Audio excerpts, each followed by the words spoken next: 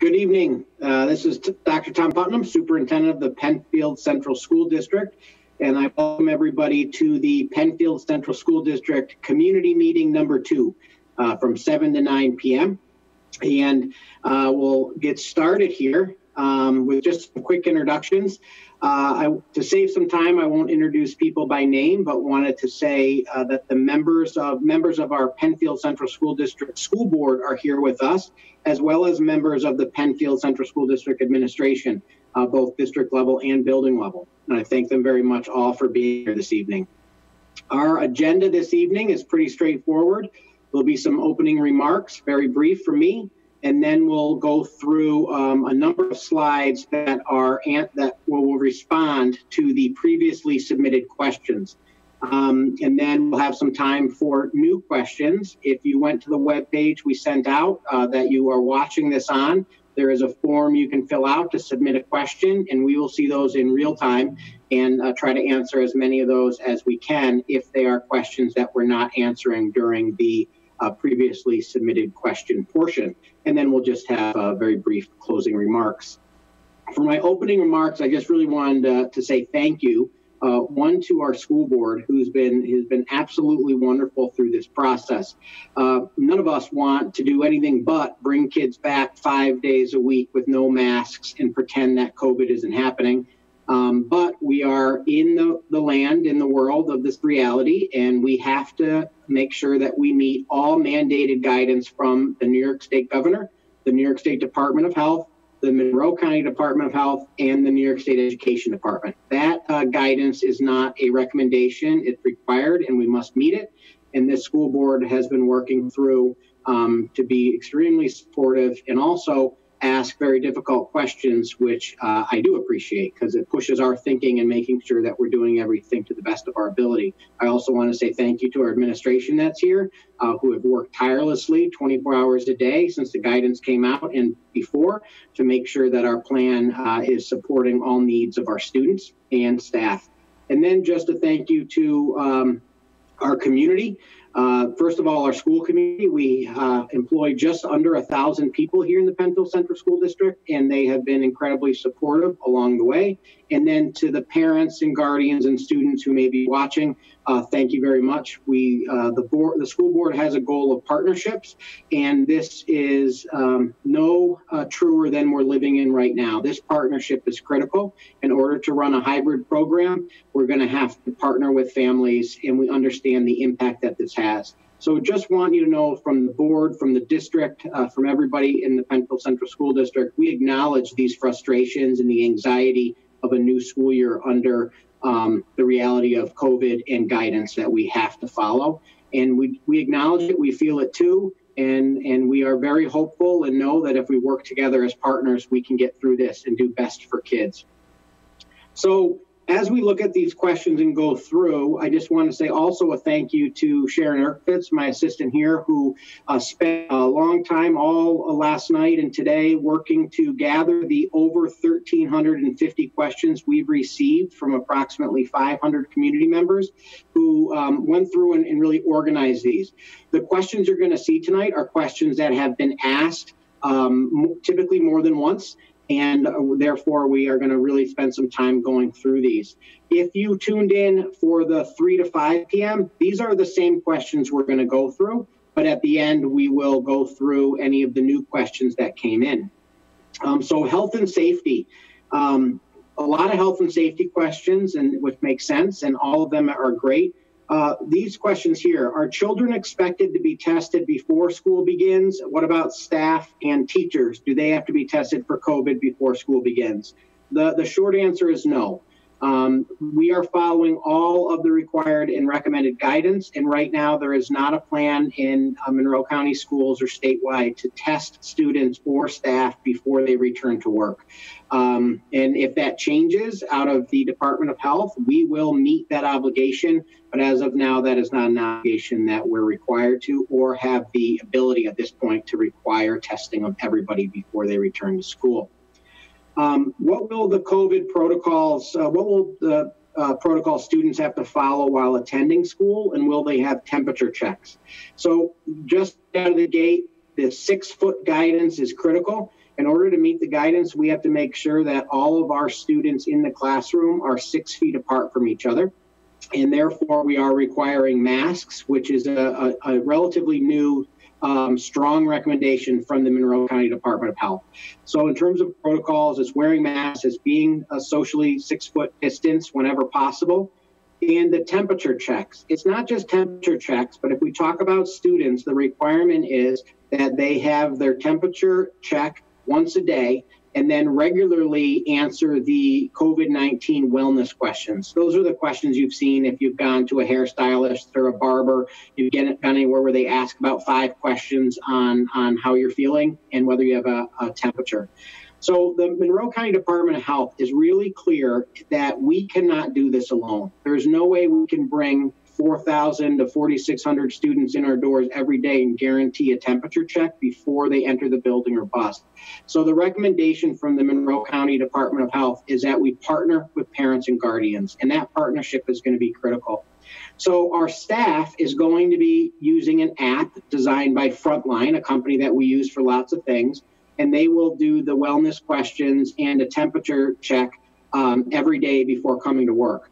We're going to be utilizing the same Frontline app for our students. That app will go to parents, and they will be asked to complete the wellness questions and temperature check every day for their children. If they don't fill it out, we will be notified through the app, and then we'll have to pull students out of class to take their temperature. The magic number based on the guidance is above 100.4, and you cannot be in school. So we really are going to ask more information is going to be sent directly to parents, and we'll show you how the app works and talk about this, because it's critical that we get those checks done before students arrive in school, because in a hybrid model, the vast majority of our kids are only going to be going to school real time for 2 days. And we don't want to waste any of that having to call kids down to do temperature checks. So more on that, that process will be coming out from the school. What happens with a positive case in children or teachers? And can we explain what will happen if a student or teacher tests positive for COVID? This is a question that we all have as parents, as educators.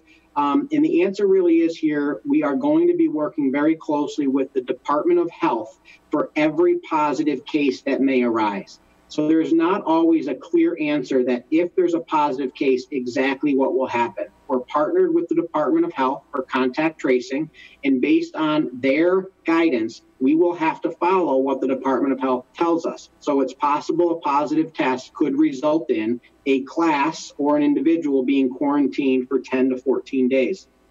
I use this as an example that I'm borrowing from an administrator that shared this with me earlier today, is that if we have to call the fire department because of an issue with a fire or smoke in the building, as soon as the fire marshal shows up, they're in charge. They'll tell us what to do, whether we need to evacuate or whether we're okay staying in the building. The Department of Health is like the fire department in this situation. They are the experts on COVID. They are the experts on the guidance, and they will tell us who needs to quarantine and what needs to happen. So we are working very closely with them as we go through this process. Lots of questions came through around the need to quarantine, whether students and staff would need to be tested before returning to school. Do they get clearance from their doctor? Will a positive case immediately shut down a class, a building, or the entire district? Will families be notified of a positive case in our contact tracing plan? As I mentioned, all of this really comes out as a strong partnership with our Monroe County Department of Health. So as superintendent or as a school official, we cannot quarantine anybody. It comes from the Department of Health that if there's a positive COVID test, that person would be quarantined for 14 days. With contact tracing, the people that they have had long-term exposure around, the Department of Health will notify them that they need to quarantine, and they will also notify us. So it's possible that a third grade class with a positive test of COVID may have to quarantine for 10 to 14 days, but that would come from the Department of Health. If they did, we will have a plan in place. We will reach out to families. The question around whether we'll notify people, we already have this practice in place around other illnesses like pertussis, the whooping cough, and strep throat. If you've been in Penfield schools, you probably have received a letter that somebody in your child's class tested positive for strep throat at the elementary school or for pertussis whooping cough. The same process will be used here with COVID. If there's a positive test, we will be sharing with the school that there was a positive test and what action the Department of Health is telling us to take. We won't be sharing names. This is still HIPAA protected information. We won't be sharing who tested positive or where they may have been exposed, but we will share everything we can along with the Department of Health information. If a child is sent home with COVID symptoms, like a cough or a fever of 100.5, do they need a medical note to come back? Will they need to also get a COVID test? This is a question that is possibly going to change, and we're continuing to monitor the guidance. As of right now, our understanding is that if a student has symptoms, they will have to go home and will have to see their pediatrician or primary care physician. And then based on the medical history of that student, will either be able to come back because they know it's not COVID, or they may be recommended to get a COVID test before returning. So as we continue to dig into this guidance, we will let families know what is the requirement. But as of now, if a student goes home because they have a low-grade fever and GI symptoms, and the doctor knows that that student has a intestinal issue that arises many times and turns on a low-grade fever, it's very possible that the doctor's okay will bring the child back to school without having to get a COVID test. Again, that direction will come from the Monroe County Department of Health, and if anything changes with that process, we will inform the entire community. Given that a significant proportion of individuals with COVID are asymptomatic, how are temperature screenings and attestations going to keep the virus out of school? I want to be very honest and transparent. There is nothing we can do to keep a virus out of our school. And we know that because of a flu season that comes every year. So our role really here is to make sure we follow all guidance from the Department of Health. And that guidance requires us to do temperature screenings and have people fill out the wellness questions for COVID. So will that mean a student with COVID or a staff member won't enter the building? No, it's possible that could happen, but everything we can do to mitigate risk. We can't eliminate risk, but we can definitely put everything in place to lower the risk factors for our building. Are teachers and staff receiving extra training regarding how to identify and help students who are struggling with emotional mental health due to COVID? The answer here is yes. First of all, by the guidance that is required, all staff have to get some level of training on the symptoms for COVID and what to look for. And then thanks to this Board of Education and their vision for over the last 10 years, a focus on the wellness of all children and social emotional learning, we will continue to work with our staff around keeping an eye out and being ready to support all of our students when it comes to the emotional and mental health, especially around living in a pandemic. This is really, as we've all heard, unprecedented times, and we are working together to make sure that all students feel comfortable. If you as a parent feel like your child is struggling, please do not hesitate to reach out to the classroom teacher, the administrator, and especially our incredible mental health teams of counselors and psychologists and social workers. We are here to support all students' needs. What type of changes have been made with the HVAC filtration in order to meet the guidelines, and have these guidelines been modified for COVID? Well, the other question is plexiglass shields covering students' desks happening? I'm going to talk about plexiglass shields first, and the overall answer is no. When you walk into one of our classrooms, you are not going to see plexiglass cubicles everywhere. You may see them in some special area classes like our 1213 or where our speech pathologists are working with students, but the vast majority of our building will not be covered in plexiglass cubicles.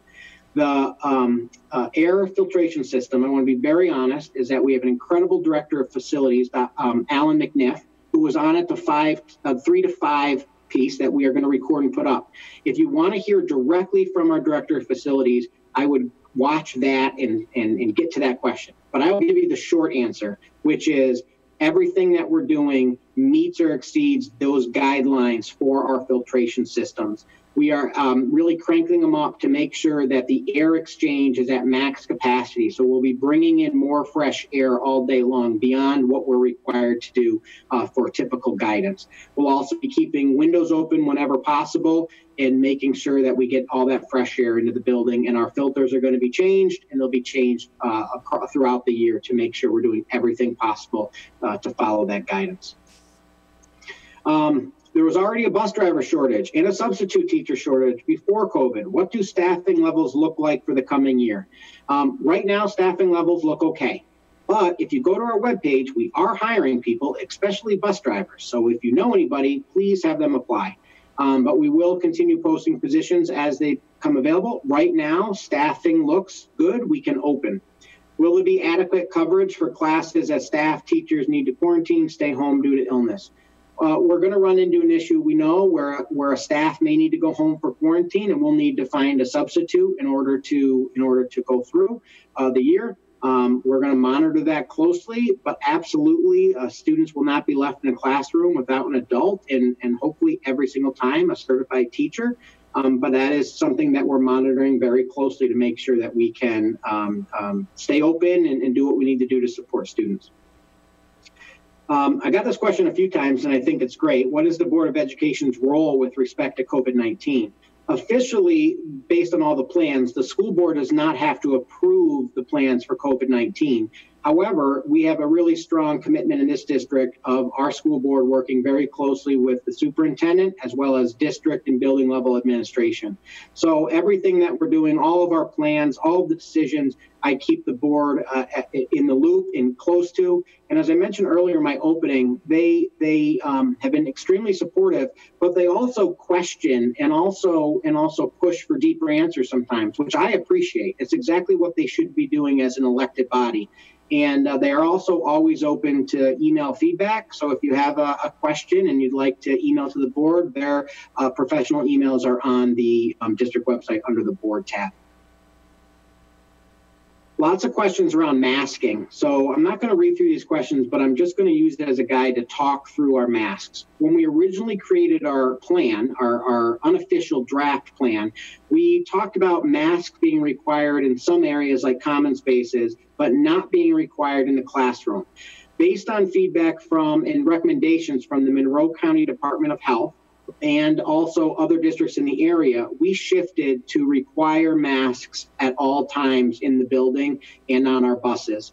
Really, it's about being safe first. Let's be as safe as we can first, and then hopefully this year, COVID will dwindle away and we'll be able to maybe open up some things and change some procedures. But we're going to start school as safely as we can by requiring masks for all staff and students, even when the 6-foot distance can be maintained. Children not wearing masks due to medical exemptions, that is possible. We do know that there are some students who may have a medical exemption that requires them not to wear a mask. However, in talking with the Monroe County Department of Health and our district physician, Dr. Tu, we do believe too is that those exemptions should not be that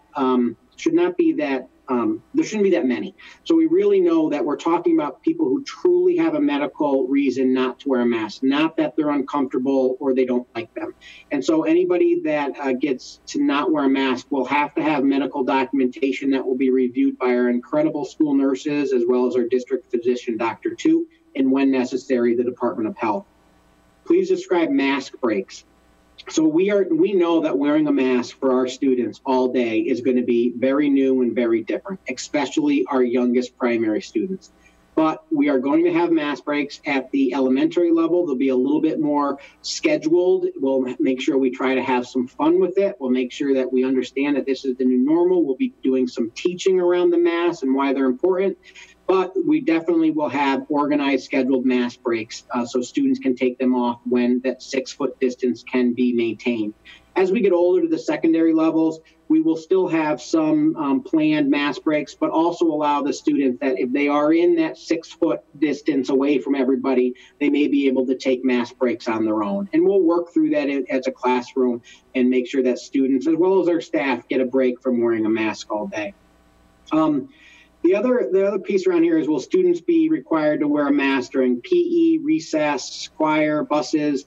And the short answer to this is yes, that masks will be worn at all times. There are some activities where, like PE, where if students are 12 feet apart, the mask can be removed. Same with some of our band and orchestra that'll be able to perform at our secondary levels. So that is possible, but again, it's going to fall back to what the teacher says and what the district says, the school building. So there are times when 12 feet of distance in a classroom, such as PE, can take place, the mask would be able to come off.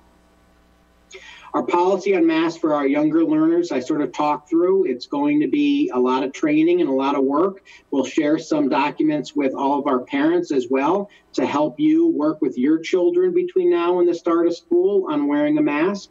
If they refuse to wear one, regardless of the grade level, we really have some process already in place around our school dress code.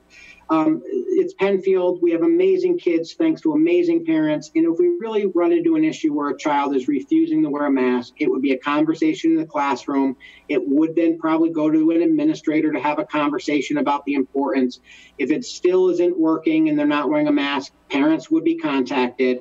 And at an end result, if we have a student who's refusing to wear a mask, we do have to maintain the safety of everybody else in the building and in that classroom. So if it's not a medical exemption, they just don't want to wear it, then we do have a 100% virtual option, which we will probably talk about. Because last thing we want is to put out discipline or a suspension or anything like that because of a mask. We are offering a 100% virtual option for families that would like to select that, and that might be a conversation. But I'm really on the side of positivity with this, and I think of our dress code. Almost always, we have students who, once they understand and their families partner with us, that we can take maybe a bad choice and make it much more positive. Will the school provide face masks, face shields? We are providing face masks to every student and staff member. We are going to have at least 2 that we can share. We are also encouraging all staff and students to use their own. There is no mandate right now for what type of mask. Between the 3 to 5 p.m. and right now the 7 to 9 p.m. meeting, there are some conversations about maybe the Department of Health sharing out best practice types of masks. But right now, as long as it covers the mouth and the nose, that is what we're asking for. We've seen some really cool masks out there. Students can wear their own mask, but if not, we will have one provided. We'll also have disposable masks on school buses and in the buildings for that student who might have a mask but forgets it one day. How will wearing a mask be enforced? We sort of talked about that. And we talked about the second question here is that what would happen if they never wore a mask. If it's possible, we'd be talking with a parent about moving to the 100% virtual model. Our school is providing hand sanitizer, disinfectant wipes for students. Do parents need to provide them? We are going to have a hand sanitizer in all classrooms, in the hallway. We'll take care of that. Obviously, if families want to send in hand sanitizer for their child, they can do that as well. There will be hand sanitizing stations all throughout the buildings, and we'll have the hand sanitizer pumps in the classrooms. Will there be hand washing breaks with actual soap and water? Yes, we haven't talked officially about that, but at our K-5 level where there is a sink in the classroom, it's very feasible. We already do that now with hand washing. As we get to secondary level, without sinks in the classroom, it's going to be on students to make sure they're washing their hands. And we have lots of signage that will be up about that. Will paper towels be provided instead of hand dryers? Yes. We did a really good job environmentally getting rid of all of those paper towel dispensers over the last 5 years. And now by regulation, we can't use hand dryers. So we are now installing paper towel things in every bathroom. So yes, there will be paper towels provided instead of hand dryers. What cleaning solutions are being used to sanitize the classroom and buildings? If you go to the 3 to 5 film and watch that, Alan McNiff, our director of facilities, gives a really good answer. But I will give you my short answer that everything we're using is approved by the New York State facilities. So we're following all the regulation. All the chemicals we use have to be okay to use and approved to use in a school setting. So that's what we'll be using. We don't use, for example, straight bleach to clean something. We can't do that. But everything we're using is school safe and appropriate. And if you go back and earlier, Mr. McNiff goes a little bit more in detail. What special training has the custodial staff received? Are there enough custodial staff? Is the district hiring professional companies to clean?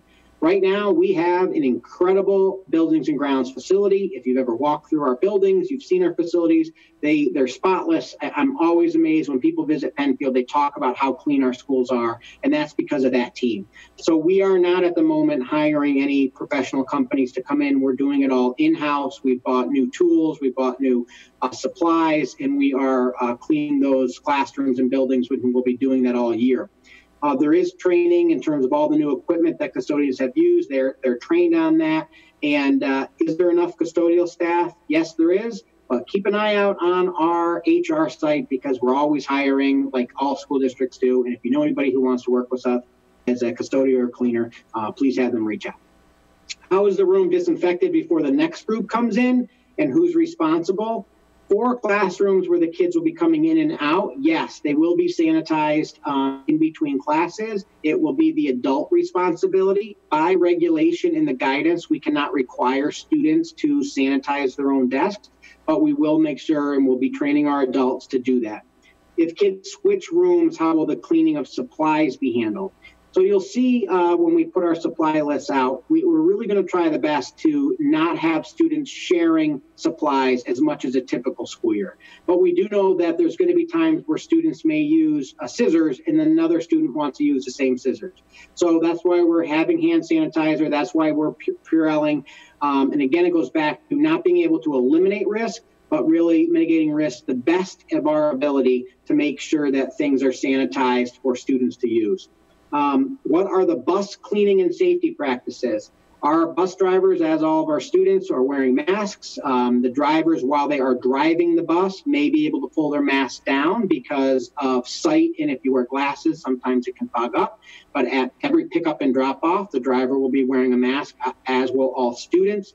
On our school buses, students have to sit one to a seat. Except for families or households that live together, they can sit together on a bus. And for cleaning, in between each run, our drivers will be sanitizing the seats and everything that people touch.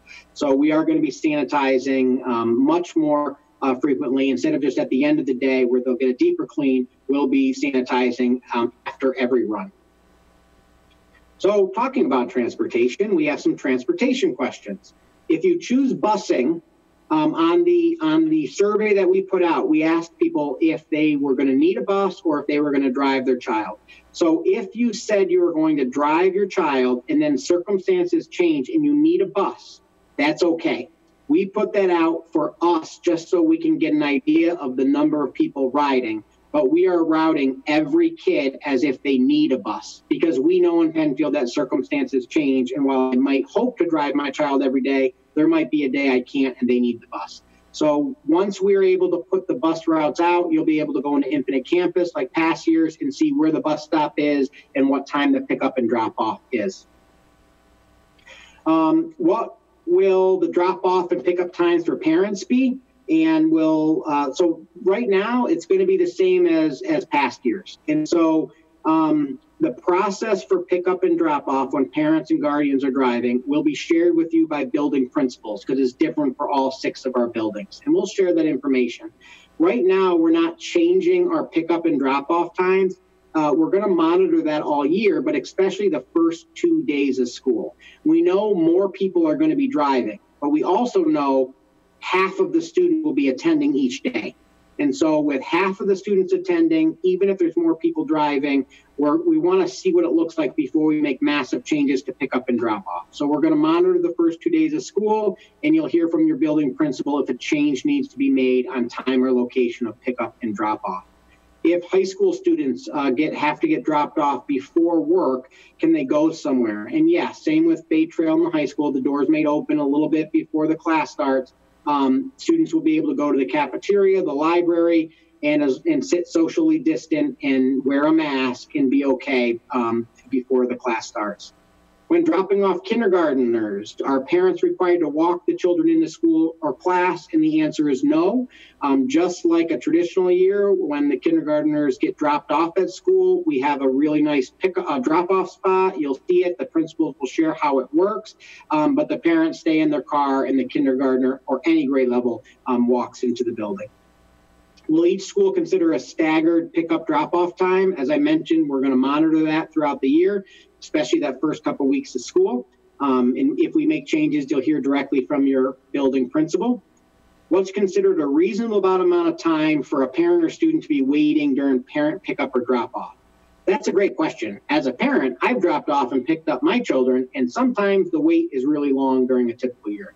So I'm just going to ask that we are all as patient as possible, especially the first few weeks of school, knowing that it's going to take a little longer possibly to drop off and wait to pick up your child if you're driving, which is why we're also scheduling every student for a bus if they need to ride it. How many students will be on each bus? I talked about this. It's about 1 to a seat. And so with families sitting together, there are times that our school buses hold up to 60 students. That's 3 to a seat, all seats filled. With our routing right now, even if everybody rode the bus, we're probably at about 30. We know that we're going to be down closer to 20 to 22 once the parents who are driving start driving their children. So we do know that the guidance for school buses is different than the guidance for the classroom. You are required to wear a mask, but socially distance is to the best of our ability. So that's why that mask is critically important on the bus. Students might be a little closer than 6 feet in some situations, but wearing the mask is what is the mandate we have put forth. How will transportation work for our urban suburban students? And will the high school still be provided a late bus that leaves at 2:50? So our urban suburban students are Penfield students. So everything that pertains to our students who live in Penfield is the same thing. So the cohorts were split and they'll still receive the bus transportation from the Rochester City School into our district. And those buses will have about half as many students on them. There will not be a late bus for urban suburban students or any student. We are not running late buses or having any extracurricular activities in person in any of our buildings to start the year. That's one of those areas where potentially we might be able to open up and hold after school activities based on the recommendations from the Department of Health. But in the beginning of the year, there will be no late buses. Students will need to leave at the end of the day. Will there be transportation to EMCC programs like New Vision? Yes. If your child at the high school is in an EMCC program, they will still receive transportation to those programs. Will large crowds of kids gather as they're walking into the school? It's possible when we have to try to bring in at this year at the high school about 750 students. And so it's possible there's only really one door to come through. And that's why the masks are required. We'll do our best to be socially distant, but we encourage parents as well to have that conversation with their own children about trying to separate the best we can. Again, that's why the masks are going to be mandated. Now we get to a new topic of instructional models. So really, we've got 2 models that we're able to offer students. I want to just take a mention in a second, but I'm going to first talk about virtual, 100% virtual, and then the hybrid model. Before I do that, I just want to talk a little bit about an overarching question. Why is there no space to accommodate learning in person 5 days a week? I just want to talk very briefly about this, is that across Monroe County, you will see that all high schools are hybrid and most middle schools are hybrid, but there are many districts that were able to find room for K-5 to go to school 5 days a week. And that is because although we all have to follow the same state mandated guidance, our buildings and our districts all look a little different. Penfield is pretty obvious right now why we need space. We're currently in 3 major construction projects to build 4 new classrooms at each of 3 of our elementary schools, so 12 classrooms total. The reason we're there, and we've talked about this for many years before that vote got passed and we started construction, is we really maxed out our buildings. So many of our buildings don't have computer labs at the elementary school. We turn them back into classrooms. Places where teachers might meet with a small group of students have been turned back into a classroom. So we do not have the space at our elementaries to do social distance in the classroom and bring everybody back. My simple math explanation is this. A typical elementary school classroom in our district holds 12 students if we have to put 6 feet all the way around them. A typical average class size in Penfield, because we need more space, is about 24. So to make sure that I can have 6 feet of distance around every child in a classroom, each classroom of 24 would have to be split into 2 separate classrooms.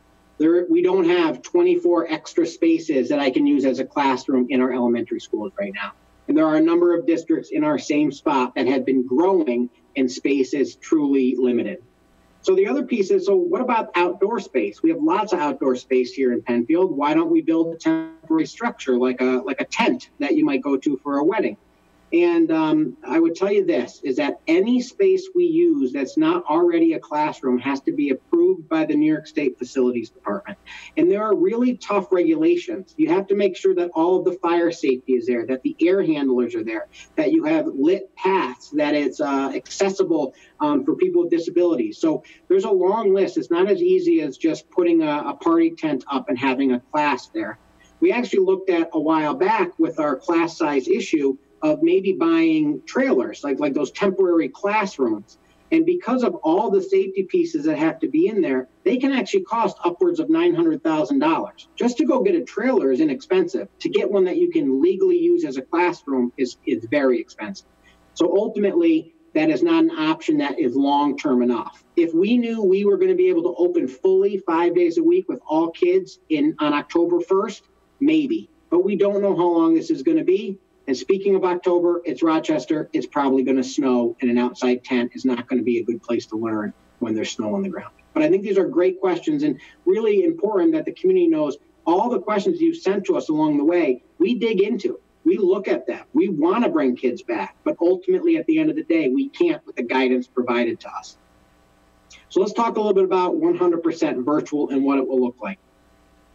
If my child does 100% virtual, will it be the same quality level of instruction that's expected for the students that go to the hybrid model? This question is truly at the core of us building a hybrid version and a virtual version of the school day, because the answer is without a doubt yes. If your child's in the virtual model, they will have the same curriculum, based on the same standards, the use of the same assessments, and by the end of the school year, they will have been taught and learned what they need to for that grade level. So it will not be a different level of education. It will be looking different, but our focus will make sure that if you pick hybrid or you pick virtual, you're getting a grade A Penfield Central School District program. So for the virtual model, will it be more than Wednesday for direct contact with teachers? And I can say yes. If you're doing the virtual model, we have some plans I'll talk about in a minute that we are really building to make sure that there is much more interaction with our virtual students, because they're not coming into school at all, so they have opportunities to meet with their virtual teachers. Will teachers Zoom and teach in person at the same time? This is a great question. We've really looked into this with our Director of Technology and with the abilities we have. It would actually be a really nice thing if our district said, when you're at home, you're just going to turn on your computer and Zoom into the classroom. And that sounds great, but in practice, it doesn't work. We have a couple of directors on tonight who've been trying to run professional development all summer with half of the teachers real time and half of the teachers online via Zoom. It doesn't work well. The people on Zoom can't hear everything that's happening in the classroom. The people in the classroom may not be able to hear the people on Zoom. So we are not, our plan does not include having teachers teach a class and students just Zooming in. That would be really extremely difficult and not good instructional practice, because the teacher is not going to be able to engage online learners at the same time they're engaging in-person learners. And so that is not an option for us right now. I will say there may be some opportunity to do that, for example, in a resource room with students with disabilities who have resource room where there's only 2 students in the resource room at one time and 1 student Zooming in. Something like that might be possible, but at the grand scheme of a classroom, full classroom, that it's not a sound instructional practice that we're looking at. If things change, this is something that might change as we enter the school year, but starting out, that's not an option. For virtual learning, will teachers have a class via Zoom? Yes. So if students are taking virtual, they will be meeting with their teachers on Zoom or Microsoft Teams, which is another approved Penfield Central School District platform for video conferencing. Will the 100% remote have the option for students to participate in math and reading RTI? This is a K-5 question.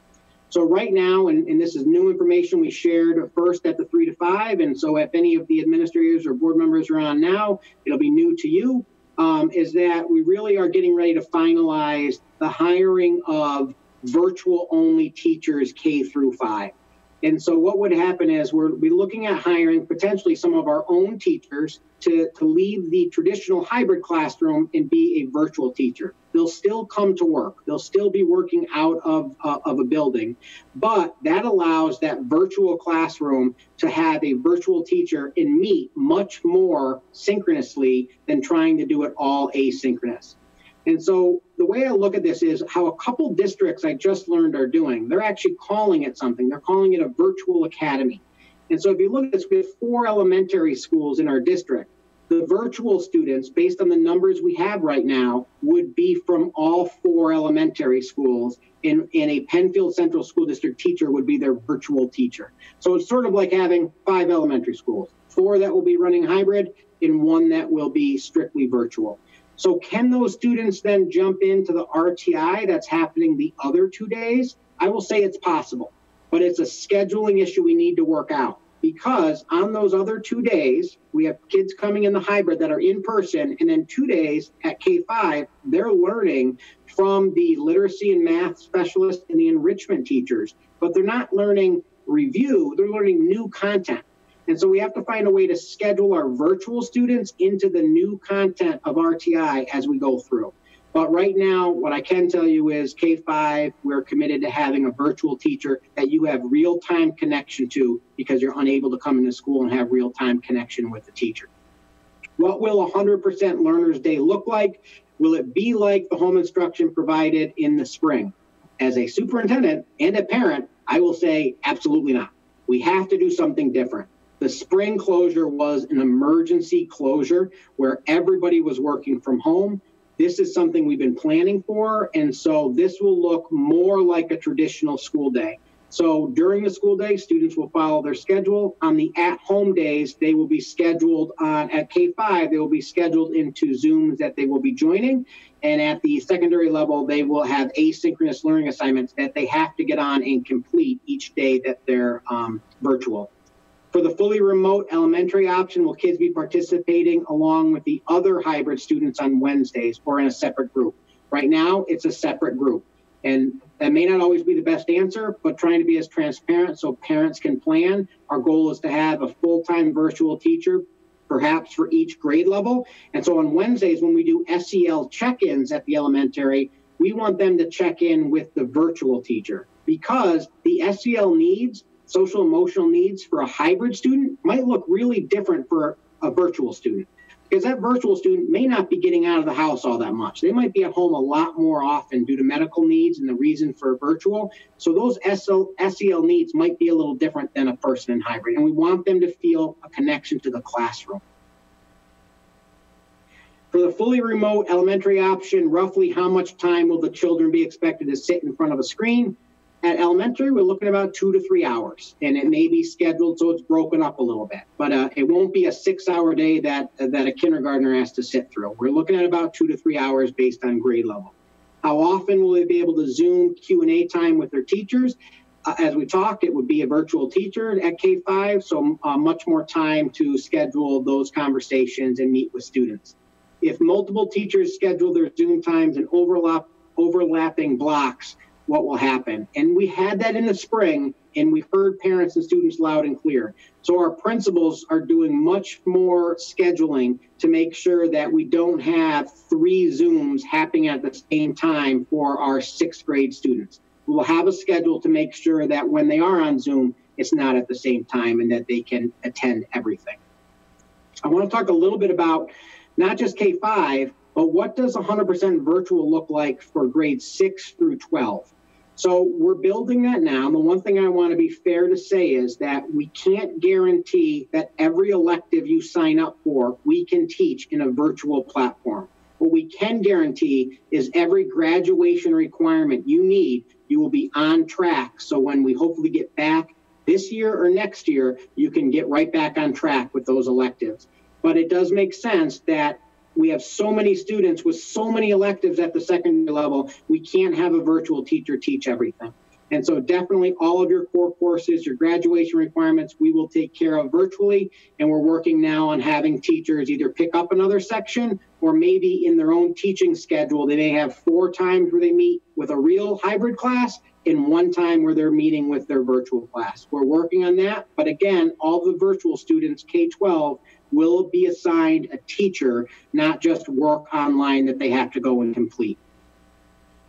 For the virtual elementary, are there set times for students to log in?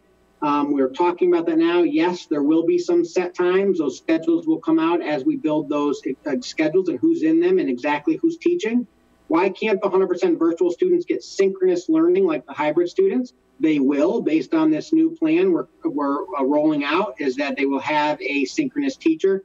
And so definitely at the elementary, they will have synchronous learning if they're 100% virtual. And at secondary, what we're saying is it's going to be similar to hybrid. So there'll be at least 2 synchronous meetings and then 3 asynchronous lessons, just like a hybrid student would get.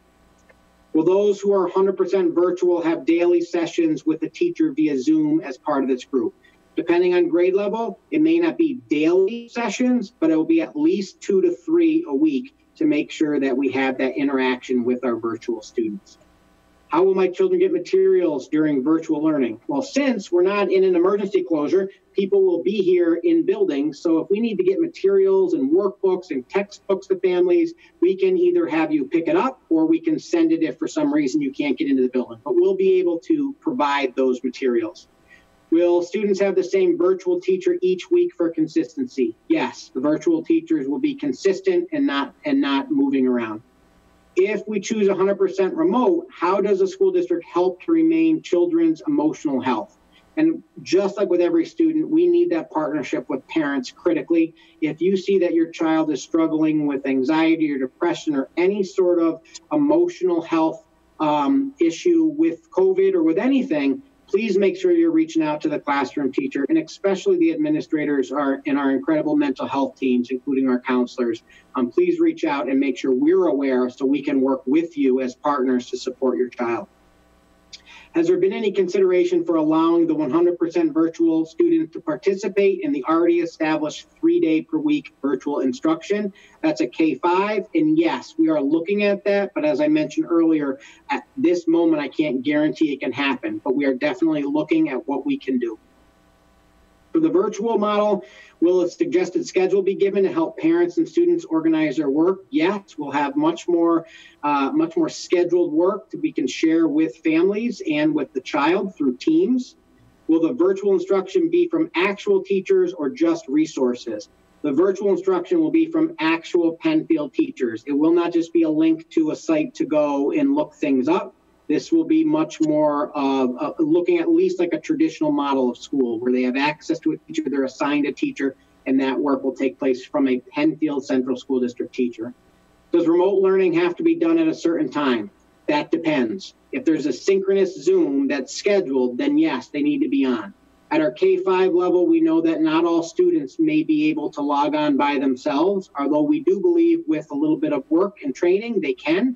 But if we really get to a situation where a K-5 student doesn't have access and can't get online, anything that's synchronous online for K-5 will be recorded and posted on Teams. So the student and the parent could go back and watch that to help the child maybe in after school or at different times. If children do 100% at home, will they be able to participate with their class online? Right now, the answer is probably not, because their online class is their class. So they'll have a virtual teacher, they will have a virtual relationship, they'll be able to learn through that platform of Teams and Zoom. So when we talk about where is their classroom is virtual. It's not connected to a real building. If virtual is asynchronous for high school, if a student needs help with homework concepts, what does he need to do? Only see the teacher on Wednesday. So the virtual, they have 3 days of asynchronous. We're planning for 2 days of synchronous. They would have the teacher's email. They can definitely check in on Wednesday, but they can also reach out to that teacher any day of the week if they have a question. We also are using Microsoft Teams, which allows the student and the teacher to chat in that safe spot of Microsoft Teams, the classroom. So there are other ways than just waiting for Wednesday to talk with the teacher and find out if you have questions. What plans have been put into place for the 100% virtual learning regarding contact time with teachers? We talked about this one in terms of we're building schedules to make sure that contact time with teachers and the virtual students is there. What kind of instruction will parents be given to help assist their children at home? Our Director of Technology and Professional Development Office is working on that now, and we'll be putting out really some online teaching for parents to learn not just the common vocabulary, but how to use Teams, how to work with your child in Teams. Right now, your child probably knows how to log into Teams because it's the same way they log into the computers at school. And so, we'll encourage you to also log in with your child and see how Teams work, but we'll also provide some online professional development to our parents and guardians to help them. Will the kids in the 100% virtual be grouped with kids in their grade or school, or will it be a combination of all elementary schools? This is where we've really landed today, is that in order to make this happen, our students in virtual K-5 will be grouped with students from across the district. It will be taught by a Penfield virtual teacher. One of our teachers on staff will be the virtual teacher, but it's very possible that they might be in that virtual class would be students from all 4 of our elementary schools. And again, it goes back to that very first question about instruction. We're going to guarantee you the same curriculum based on the same standards and assessments to support learning, and that's our #1 focus. I do think as a virtual teacher, you could have a lot of fun building an incredible team of kids who all know they're virtual together. I think that's what we'll be working on. Will the 100% remote students have set times to sign on for class? Yes, they will. Just like our hybrid students, there will be some scheduled times that they should be logging on. Will 100% online learners get any live interaction with their teacher? We've talked about these. Some of these are repeated questions, but yes. How will the 100% virtual kids have a connected experience to their class and school? So it might not be back to their home school, but we are working on how we support those students for the special areas, and we'll make sure that that connection is there. So if you attend Indian Landing, but you're a 100% virtual student, you're obviously still an Indian Landing student learning virtual. And we're working on to build schedules that incorporate and make sure that students still have that connection. Will students that are 100% virtual have opportunities to interact, present, participate with in-school students and like presentations and speeches? Right now, the answer is if you're virtual, you might be fully virtual, but that's something that we're going to work on as school opens up and we really start continuing to teach our students, both hybrid and virtually. We're going to be looking for these opportunities to expand our students' unique experiences in these 2 different platforms. For 100% virtual, how much homework in addition to the 2 to 3 hours of schoolwork? This is really grade dependent. Our kindergarten students are not going to have a whole lot of homework beyond the work they're doing online, but when you get up to the high school grades, you're going to have more homework. We're still working to make sure that students are not online for 12 hours a day, but there will be some homework in addition, and that information will come out as we build our schedule. But it would be similar to the times of homework that we have in a traditional school year. For the fully remote elementary option, are the synchronous Wednesday activities mandatory? So I don't always like the word mandatory, but everything that we do online is going to be based on attendance. So if you have a scheduled Zoom, whether you're in kindergarten or 12th grade, you should be logging on to that scheduled Zoom because it's like if you don't, you're missing class. However, we know that because of certain students' schedules and parent work schedules and trying to work from home at K-5, those synchronous online lessons will be recorded and posted. But that means you've got to log into Teams and watch it and complete any work because that's how we're taking attendance. If you never go on Teams for your virtual days, you will be marked absent, and we don't want that. If a child starts 100% virtual and then in January decides to try hybrid, how will the classroom teacher be assigned? And really, as we go through this, that's going to be an issue we're going to have to cross in January. But as of now, they will either stay with their virtual teacher. If they want to go to hybrid, we would have to schedule them into a real classroom the 2 days a week, a hybrid classroom. So it's similar to if a student moves mid-year. They'll still be being scheduled back into their home school, but they would receive another teacher. The virtual teacher would shift to the hybrid teacher. How will virtual kids get their worksheets and books? We've already mentioned we'll be able to drop those off or have you pick them up or send them in the mail. Will certified teachers teach the virtual classes? Absolutely. Lots of guidance, but no change to the fact that schools have to make sure certified teachers are the ones in front of the classroom, whether it be in real time or virtual. Will the kids have the same virtual teacher each week? Yes. These questions I've already answered. I've got some repeats in here. I apologize. So I'm going to skip to hybrid. I think we hit most of those virtual questions. The hybrid model, we'll go through some frequently asked questions that came through. And this is where I'm finally going to get a break from talking and have a sip of water. The question is, could you describe an average day for our students at the elementary, middle, and high school levels? So we have principals from all three levels here. And I will turn to Dr. Kenny and Mrs. Ware. If you guys could just take a moment and talk about what does that in-person day look like for a student in the hybrid program? Sure. Good evening, everybody. A typical day for an elementary student in the hybrid model, when they attend school, will look very similar to a typical day prior to COVID. They'll come into school at normal school hours. Students will have humanities with their classroom teacher for roughly about 3 hours. They'll have roughly about an hour of mathematics instruction, and then included in the day will be science and social studies also mixed in for roughly an hour. In addition, they'll have lunch and recess, which will span about an hour's worth of time. Throughout the day, they'll also have some social emotional check-ins, which are a part of our program anyway. And then trying to think if there's anything else, Marcy, from a program perspective that I'm missing. But go ahead. PE and art. Yes. Yeah, so they'll continue to have specials. Sorry, we're talking over each other. So they'll continue to have specials in person. That will be PE, art, and library while they're attending school. So I think kids will notice that a typical day for them is very similar to what they left in March. There will be some modifications, but the overall ebb and flow will be very similar to a traditional day that we had prior to the COVID closing. You want me to explain the days? Sure. So Steve did a great job. Well, good evening, everyone. In terms of when the students are home, their at-home learning days,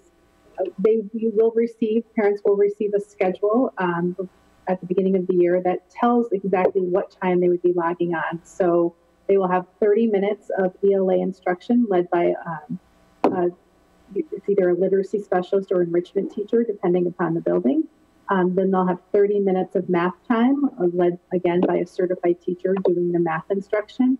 I think the best way to look at it is every student's being serviced by a team of 3 teachers, their classroom teacher, and then someone who's doing their virtual learning for ELA, and someone who's leading their virtual learning for math. And that team works very closely together to align their instruction over the course of the week.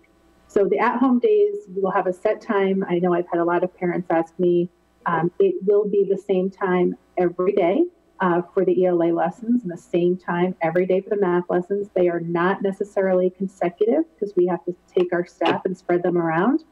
So it might be from 9:30 to 10 for ELA, and then 11:15 to 11:45 for math. We've made sure we've built breaks into that schedule. There's time for lunch.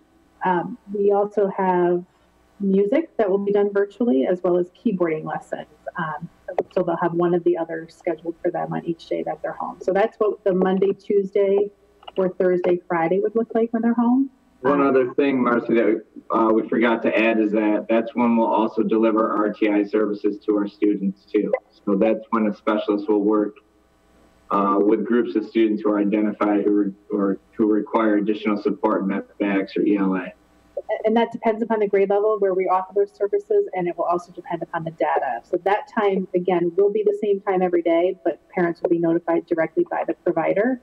That may change throughout the year as our groups change, but that would be on those days. And then music lessons, if students have music, instrumental music, those would be scheduled on virtual days as well. Thank you, Dr. Kenny and Mrs. Ware. Appreciate it. I'll turn it over to Mr. Buddington if you want to talk a little bit about the day in the life of a hybrid student at Bay Trail. Sure, and I just want to say, I know parents listening at home, we're sharing a lot of information with you. If you have further questions as you go, please reach out to any administrator, and we're happy to continue to answer those questions. At Bay Trail, we've got some things staying the same, and some things are going to be quite different. So the one of the things that's staying the same is our student day. The building is open at 7:15 for parent drop-off, for student drop-off. Students will go into the library if they're dropped off beginning at 7:15. At 7:45, students would be able to go get breakfast till 8 o'clock. For parent drop-off, one of the things that we're looking at for traffic flow is we may be directing traffic that's exiting the drop-off all the way down to the north exit through the Scribner bus loop area, just to give us a little more room to rotate parent traffic. But as Dr. Putnam said, we'll play that as it goes with the traffic flow that we see. So students will need to be in their classes at 8:05. One of the biggest changes for Bay Trail is, in order to have the consistency of classes and be able to do a hybrid, we've had to change our schedule. So our schedule will be an 8-period day with 40-minute periods. Students will have their 5 core classes a day, plus 2 specials classes, a lunch, and a home base during their day. We've added a second lunch, so we've moved home base back up to lunch. So some students will go to lunch and then have home base. Other students will have home base and then go to lunch. We'll be utilizing both our cafeteria and our library for those 2 different lunches so that we have time to clean each space adequately in between. For band and chorus, those classes for our 7th and 8th graders will meet in the cafeteria, because we can have students either 6 feet apart if the teacher's doing instruction, or 12 feet apart if they're playing or singing. For our 6th graders, band and chorus will be in the auditorium. We can do the same thing with the students in the auditorium. The one thing we're not able to offer students is the instrumental music, those students that were in band and also wanted to be in chorus. That's a challenge that we can't manage with the requirements for the space and the distancing and the cleaning of the spaces. So the students will be scheduled for band or chorus. Instrumental music lessons will all be virtual, whether you're in band or orchestra. Our orchestra classes will still meet in the orchestra room. As the students go through their day, they will be rotating classrooms. As we shared earlier, teachers will be cleaning those classrooms in between. Another change, though, is for our special area classes for art, music, PE, and so on. Previously, we cross-housed the students in those classes. This year, we'll be scheduling those. So if you're in House A, 7th grade, we're looking at those students will be in art together. We'll have an art class that'll be all House A, 7th grade students. As they go through the day, then will be when we reach dismissal time at the end of the day. So our 8th period class will not be home base. It will be an instructional period. And at 2:40, we will begin dismissing students at the end of the day. So the student day stays the same. A lot's changing in between. We've removed half the desks from every classroom. So there'll be only 13 desks in the classroom. In the cafeteria, we'll be using student desks so that we can have them spaced 6 feet apart and not our cafeteria tables.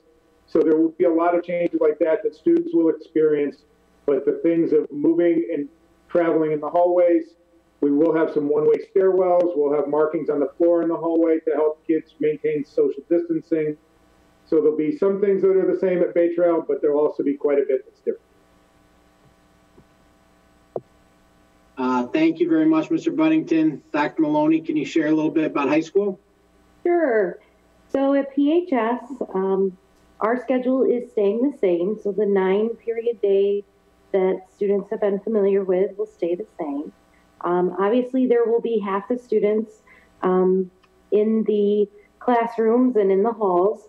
All the classrooms will be set up according to the guidance and the social distancing requirements. Students will be eating in the cafeteria in the Commons as they have in the past. The cafeteria, though, will be set up with desks in order to be able to socially distance students during the lunchtime. We need to use desks.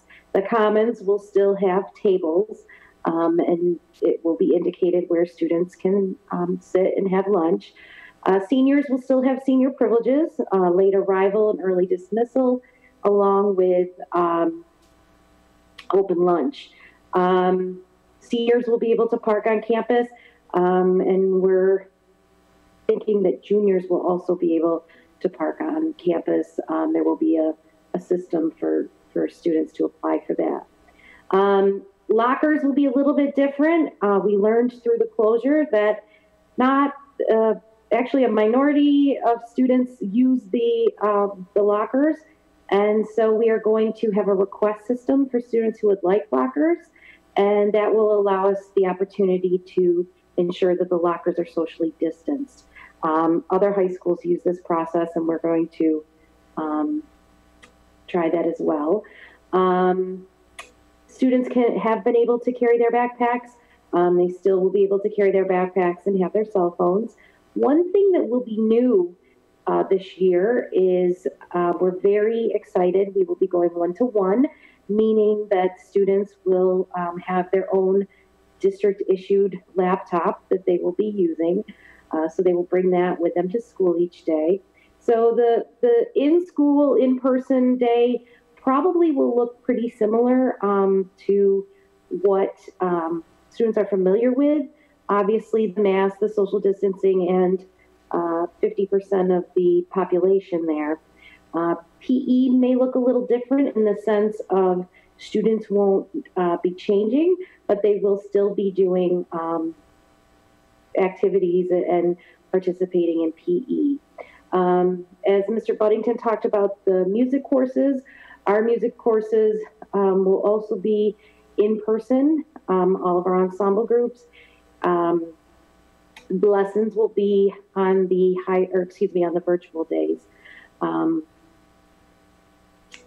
In terms of what does a virtual day look like, on Wednesdays, students will participate in their counseling or admin seminars, just like they used to on a day 5 at PHS. There will also be a morning show, a specific weekly morning show as opposed to a daily morning show. And then there will be the office hours that students can check in with their teachers. One of the pieces of feedback that we heard loud and clear during the closure was that it was difficult for students to know when their teacher was available during Zoom, or possibly the Zooms overlapped. This will allow for that not to occur and students to have access for that extra support and that extra help on Wednesdays. On the other 2 virtual days, students will have either flipped lessons, it could involve some type of video to watch, virtual simulation to do, some type of reading. It will obviously depend on the course and the class. So PHS is going to look a little different, but still a little bit the same.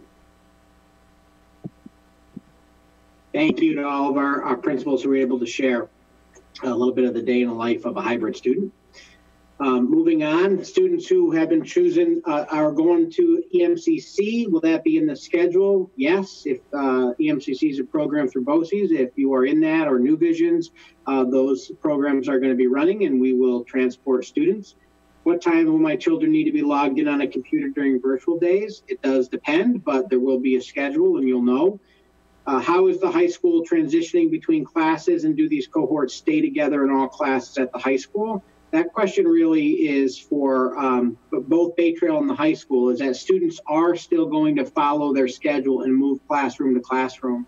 Based on the number of different levels of courses we teach and electives we have, we can't use actually it's an Italian model where the kids stay in one spot and the teachers come to them. So we are going to have to move and be social distant in the classroom, and then make sure that, again, we're wearing those masks as we transition to classes. And as we talked about earlier, desks will be sanitized between each class.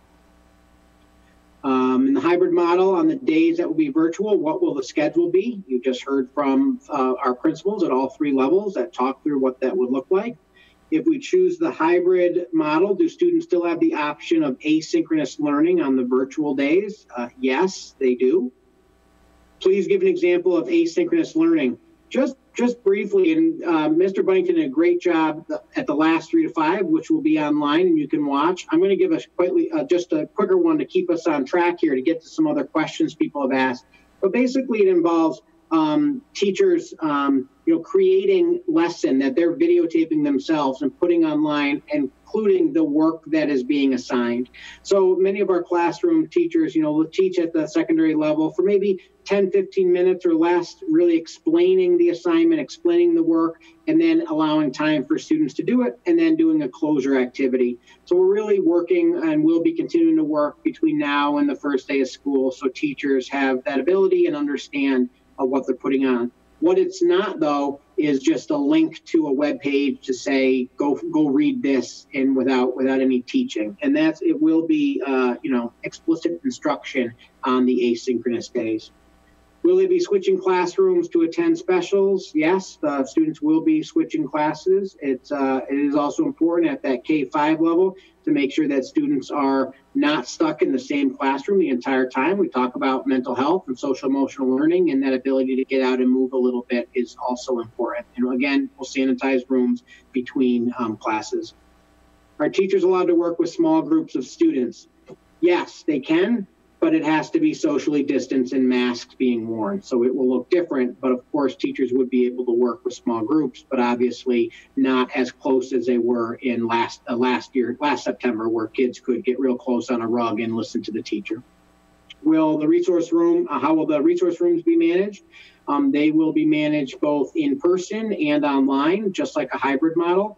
I will share now is that our parents and guardians of students with disabilities should have received an email, I believe tonight, if not tomorrow, from Mr. Dreschler, our Director of Special Education. And he's going to be hosting 3 meetings, 1 for each level, along with the special ed administrator at those levels, to really go through and ask more specific questions around students with disabilities, those with an IEP or 504. So please look out for those meetings. And with those questions, I encourage you to please attend, or if you can't, to reach out to your building level special education administrator. Will kids be able to leave desk supplies in their desks at school, or will they need to be brought home? I learned from our earlier elementary principals is that they all purchased bins, so students won't be leaving things in their desk. They'll have a bin assigned to them where they'll keep their supplies. I'll look at Dr. Kenny and Mrs. Ware. Is that accurate for Cobbles and Indian Landing too? Yes. Awesome, thank you. What will be taught on the home days? Is it new material or just reinforcing material? As you heard from all of our principals, our content and our instruction needs to continue on the virtual days. So those days will not just be review, they will be new instruction, asynchronous through 6th grade through 12th grade, synchronous at the K-5 level, and it will be new content. What's the plan to support these students that need support for the at-home learning days? This is where the partnership of parents and school is going to be critical. We always appreciate that partnership, and obviously with what we are living under with COVID, it's going to be even more important. So if you are struggling, your child is struggling on those virtual days, we ask that you reach out to the classroom teacher, administrator, mental health staff, like our counselors, to make sure we're aware and we can do partnering to make sure that we can support your child. Are both cohorts on the same academic schedule, exams, homework due the same time? I think this really, Dr. Maloney, can you answer this one? I know you did before, and I don't want to mistake this. Sure. So the question, are both cohorts on the same academic schedule? In some I feel badly because the answer is yes and the answer is no. So students will have in-person, so let me back up a little bit. Those of you that are familiar with our schedule, we run a 5-day rotation, 9 periods a day, and then a 5-day rotation.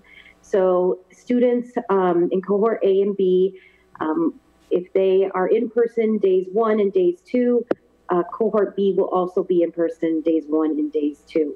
In terms of the exams and homework due to the same time, when we map that out according to the school calendar, there are some, the way that it falls, there are some instances where exams and homework could be due at the same time, and then there are instances where they may fall out of sync. So that's where the answer falls in terms of yes and no. Thank you.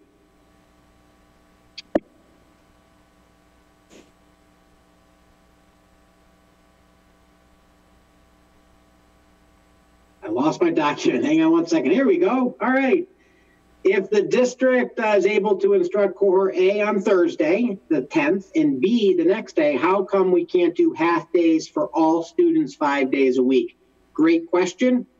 We looked at all opportunities for hybrid, including half days, and transportation is obviously the first sort of variable that becomes an issue, because it would be picking up students and running routes to bring into school and home twice a day. But we also really looked at the research we did just about 7 years ago when Penfield went from half-day K to full-day K. And the reality is the half-day program, by the time students get to their class, and then have to pack up to leave, the amount of instructional time is very, very limited, both at K-5, but especially at the 6-12 levels, where right now classes are going to be 40 minutes. You're talking about classes being less than 20 minutes if you are on a half day. So we definitely looked at that. There is one local school district that's doing half day K-5, and we realized that anything that we put forth is not going to be perfect for every family and every student. We want to, again, just acknowledge those frustrations that we'd love to come back full-time, 5 days a week, all students. Right now, under the current guidance and the realities of COVID, that's not possible. But we definitely looked into this option as well. Explain how cohorts were determined and where were the cohorts broken up by neighborhood, and can we change cohorts?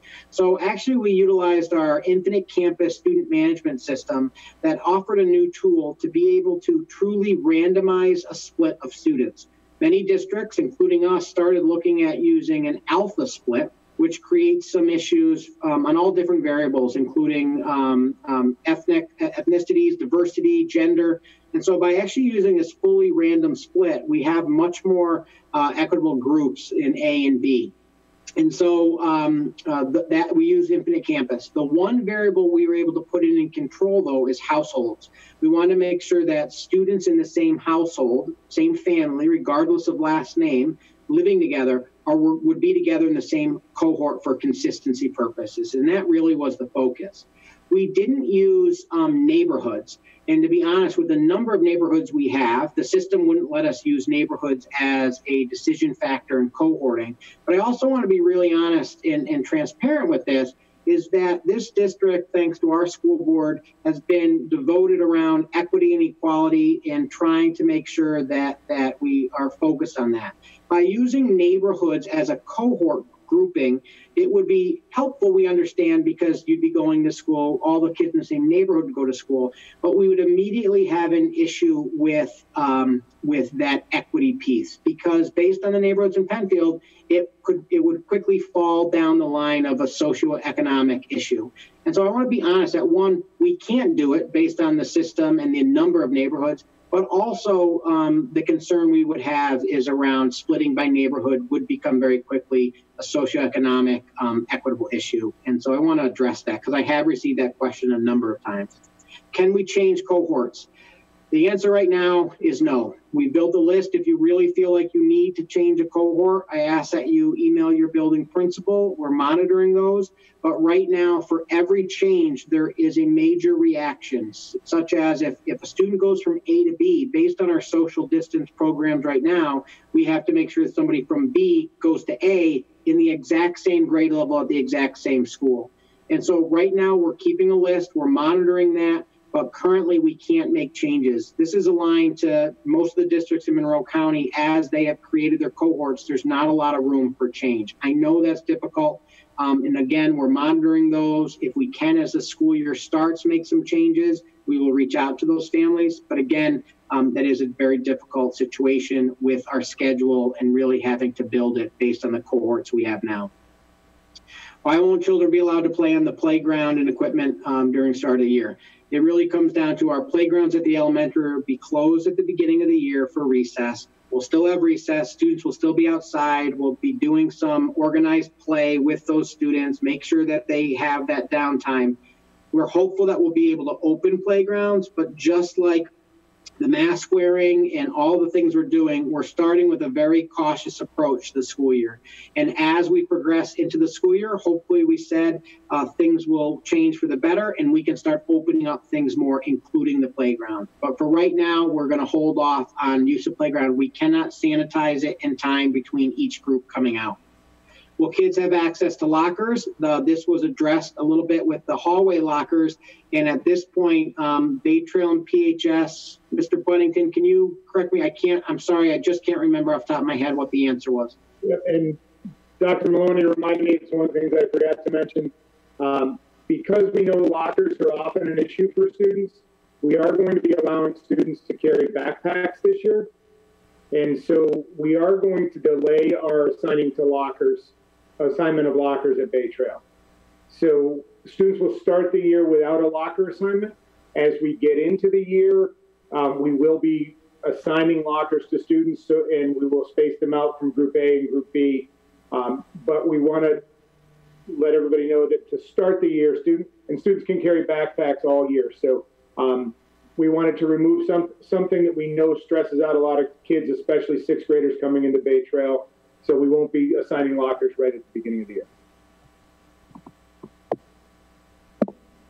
In terms of, Yeah. PE? Yeah, just for PE. So, I believe this is true at both PHS and Bay Trail.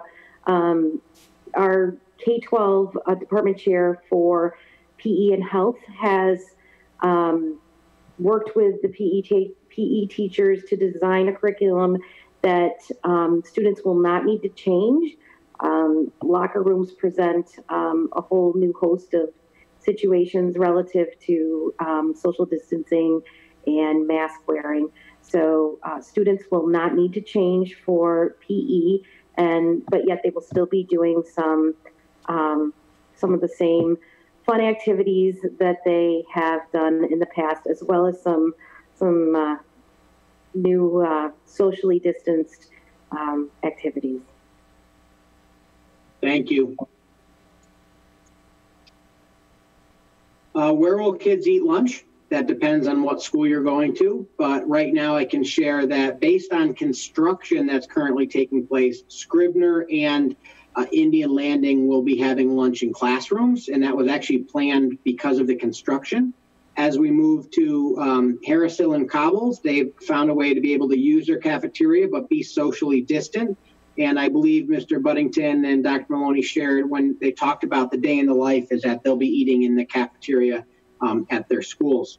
Will my child be allowed to bring their lunch? Absolutely. We encourage it. Our food services will be providing a hot option and a cold option every day, but lunches will be much more limited. We won't be providing snacks, so the vending machines at the high school are being removed, and that really fun snack shack at Bay Trail with the slushies, unfortunately, will not be open as we start. We won't be doing as many of the snacks and the ice cream treats and stuff, simply to limit the number of students coming into the lunch line, into the cafeteria. And so we will be offering a lunch, one hot, one cold, less options. So you're absolutely encouraged, and you can bring a lunch just like a regular year.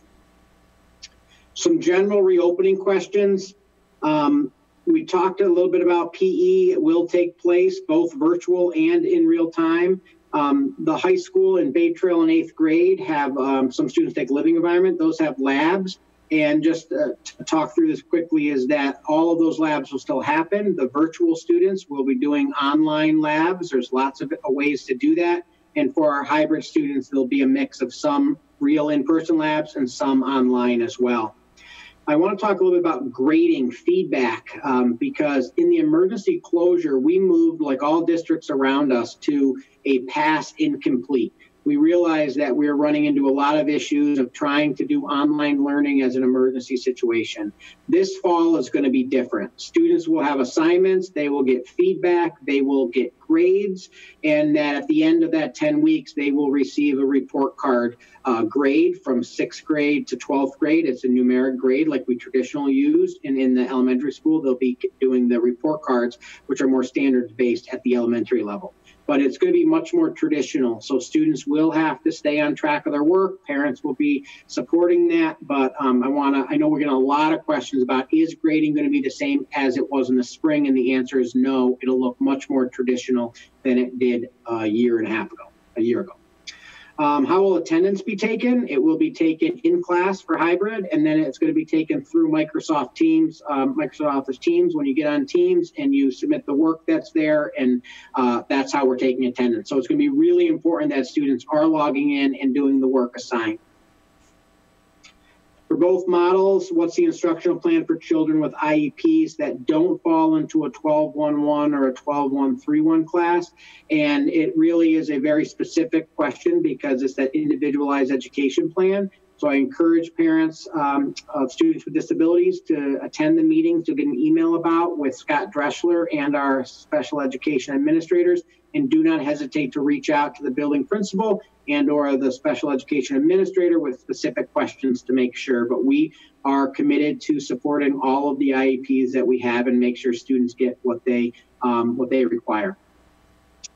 I'm going to go through a couple more of these. We did more in the first one, but I want to make sure we have time to answer questions at the end as well.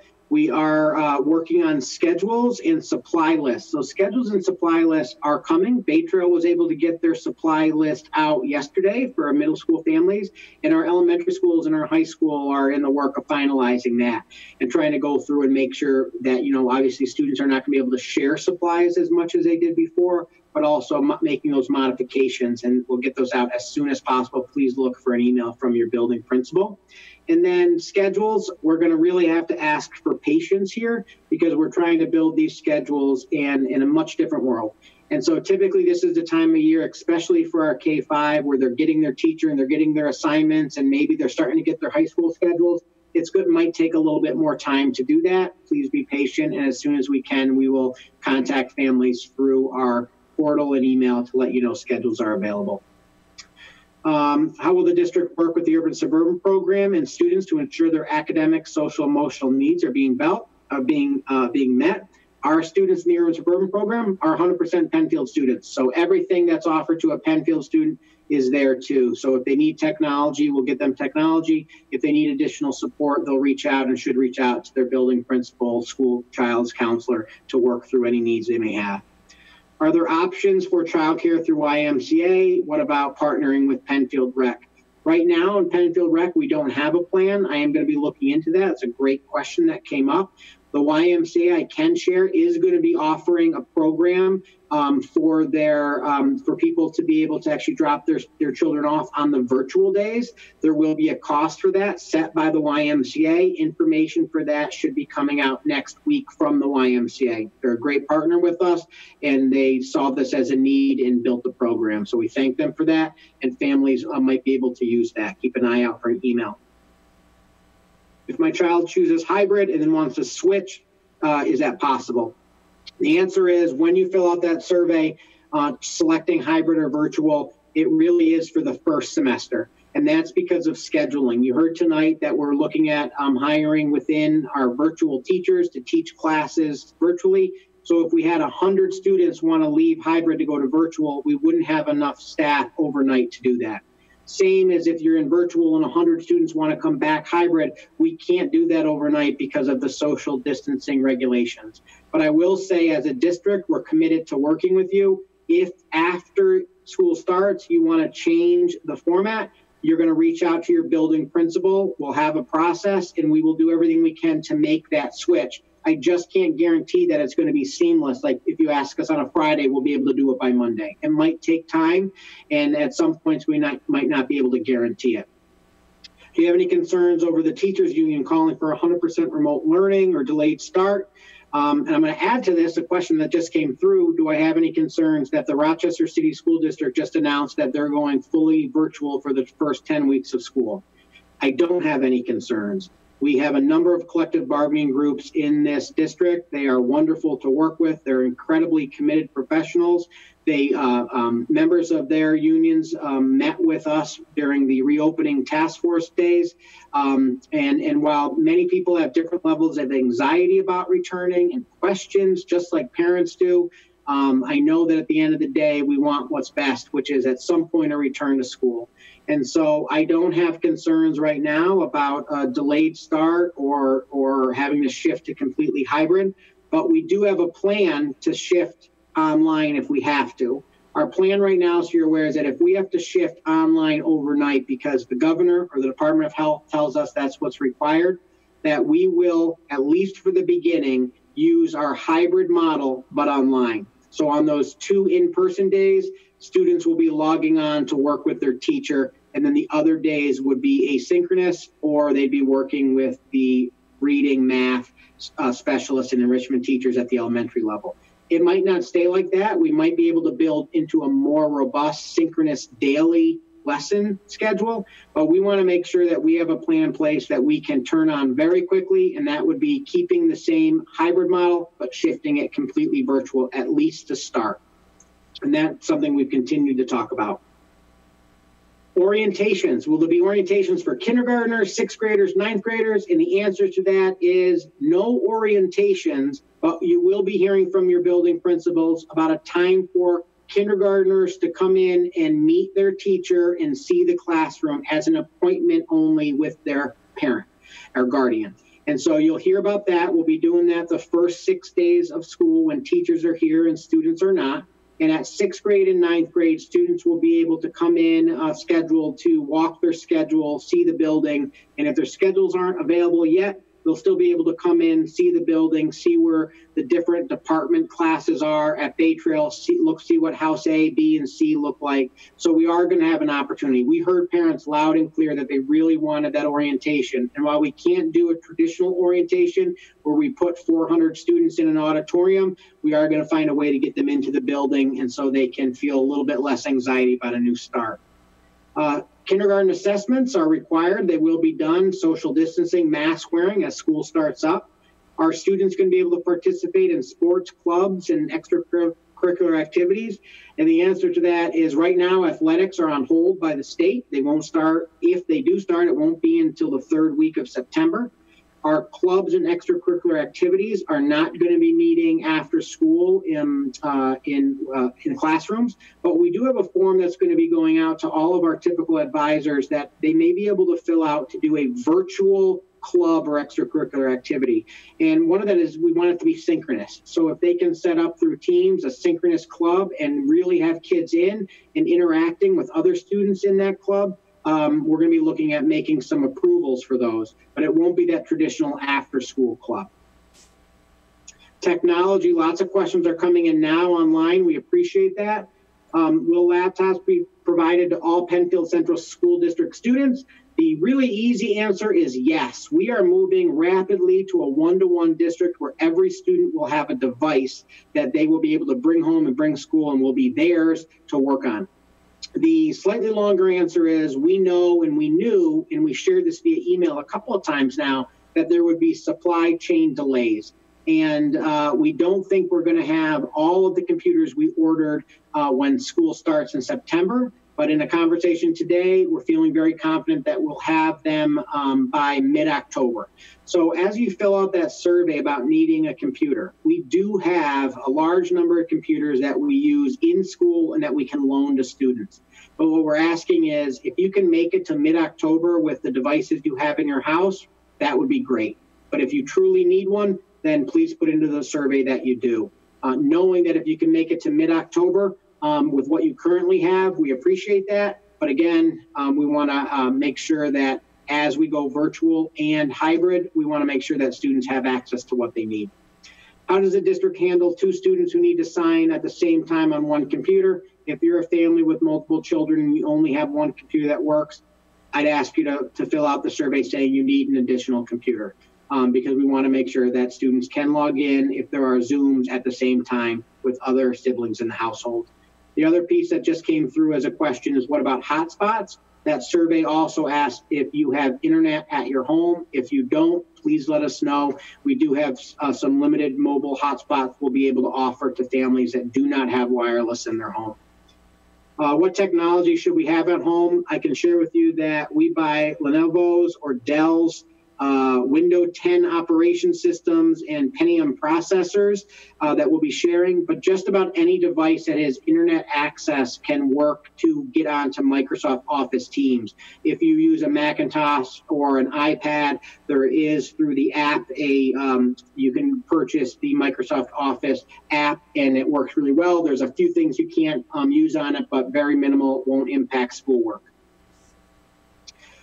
Will all the work be done in Teams? Yes. Will they have to print things out from home? Absolutely not. We heard you loud and clear in the spring, and we are not going to be any home printing to take place. And because students are in hybrid, or because our staff will be in the building for our virtual kids, anybody that needs a packet or something will be able to either give to the students to bring home, mail home, or have you come and pick up.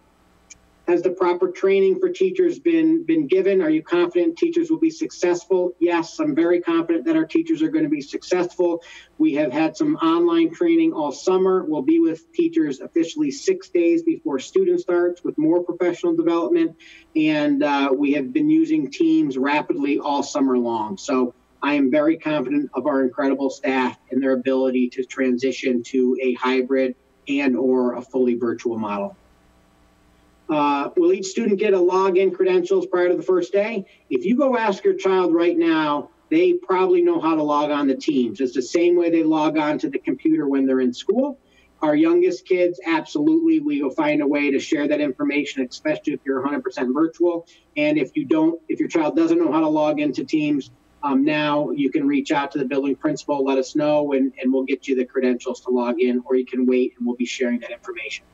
Will classrooms be equipped with a camera for live streaming? They will not. We will not have cameras in the classroom. We really have learned through the summer and looking at educational research of having a teacher try to teach 12 students and have 12 watching from home at the same time does not work well instructionally. And so there won't be cameras for live streaming in the classroom. And now we have time for some new questions and answers. And so I have them and been watching as they've been coming in this evening. We've got a lot. I'm not going to be able to get through all of them. I won't read the ones that we've already answered somewhere in this presentation. So some of these have been asked. I apologize. Let's see. Will student be assigned a teacher with 100% virtual?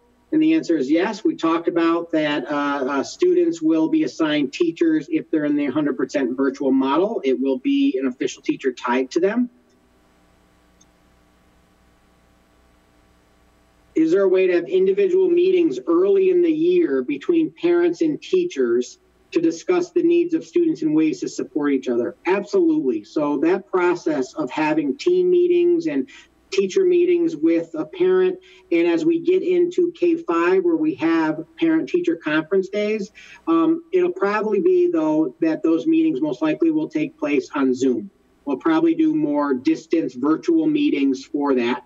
But if there are times where a parent truly needs to meet with us, you would call the building principal, school, or the teacher to schedule a time. But the schools, based on that recommendation from the Department of Health, are really going to be limiting outside visitors to our school. So presenters and even parents. So one of the things we didn't talk about here, but that came up is lunch.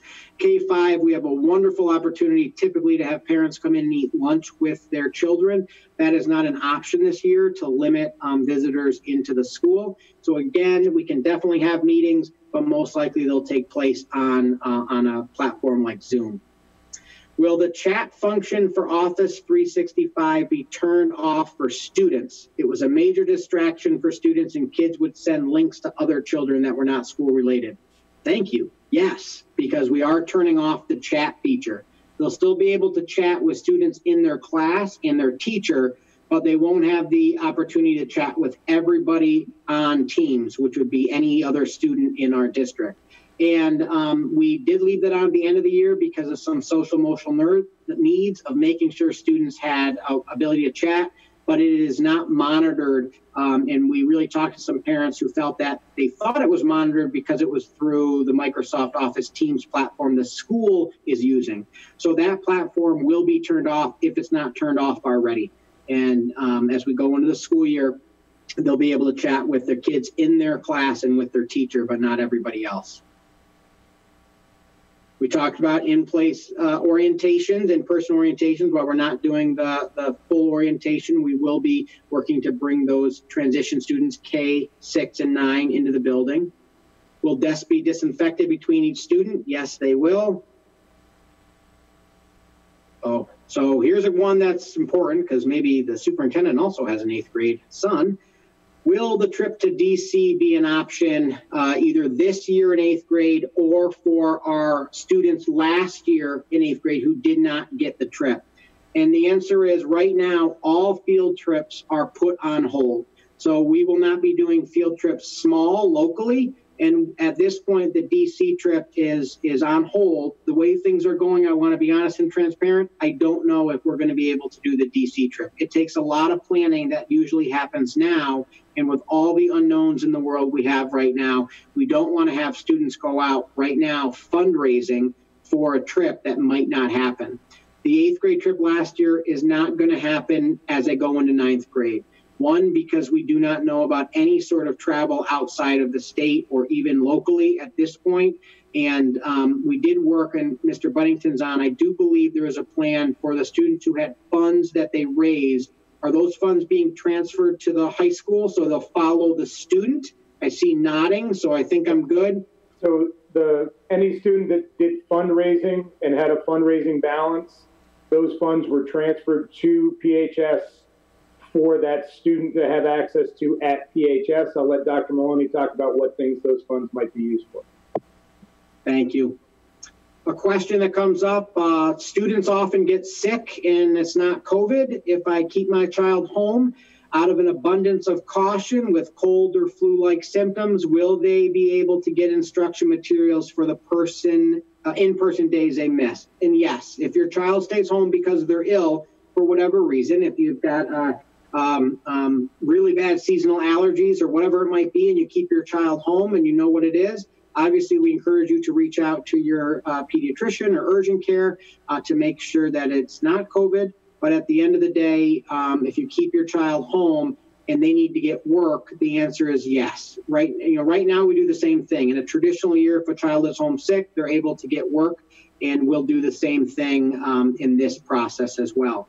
The fact that teachers will be using Microsoft Teams as a single platform, it's possible that the work will already be up and that you won't have to come into school to pick anything up, but they'll have work that they can do. So very similar to the school year. Can't help myself. Let's read this comment. Thanks so much for all of your work over these last few months. I feel confident that my children will be safe this fall. I appreciate that. It's a team effort. Everybody here in the 1,000 staff members we have, as well as our incredible parents out there, thank you. It is a team effort. We do take this seriously. Will the remote option provide additional help with reading? My child just entered and needs maybe reading support. So yes, we will find a way. I can't tell you exactly what it looks like now, but our students that are 100% virtual will have that still opportunity to get small group instruction. It may be taught by the 100% virtual teacher who might be meeting with students in smaller groups to do different tiered levels of intervention, but we will be able to provide that extra support for students even if they are 100% virtual. One of the questions is, how are we going to make sure that students have socially distant in the hallway? And the answer is, we're not going to be fully socially distant in the hallway in between classes at the secondary level, but that's why, again, masks are being required. Because whenever we can't be 6 feet apart, we have to wear masks. And so in the hallway, we might not be 6 feet apart, but everybody will wear masks. There is signs going up, and buildings are looking at their traffic patterns. So for our buildings that have different levels, first and second floors, there might be very possible that some staircases are only up and others are only down to try to make sure that traffic jam and congestion in those staircases doesn't happen. What is a cohort? I have no idea what that is, and I haven't heard about it until tonight. So we've thrown out a lot of words like cohort, and cohort really is just another way to say for us, Group A and Group B. If your child's attending Monday and Tuesday, they're in cohort A, and if they're attending Thursday, Friday in the hybrid, they're cohort B. Will Bay Trail families be given a choice of band or chorus if they had previously chosen both, or will it be random? Mr. Buddington, can you answer that one? I can. So we are very fortunate in Penfield that we have a wonderful music program. We have over 110 students at each grade level who select only chorus. We also have close to that number that select band and orchestra. So the students that were in band or orchestra and did instrumental chorus, they'll be scheduled in their band or chorus classes. The students that were just in chorus will be the ones in chorus.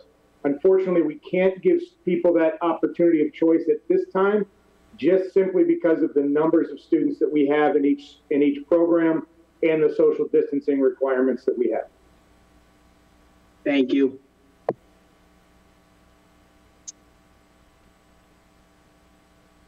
Will the 100% virtual elementary students still be able to continue with instrumental band lessons? And so I'm seeing some nodding from our elementary principals. When it comes to lessons, we'll be able to do those through Zoom. We'll figure it out. The 100% virtual students, because at K-5, all music is going to be virtual. I think that we'll be able to make sure that we can fit that into schedules.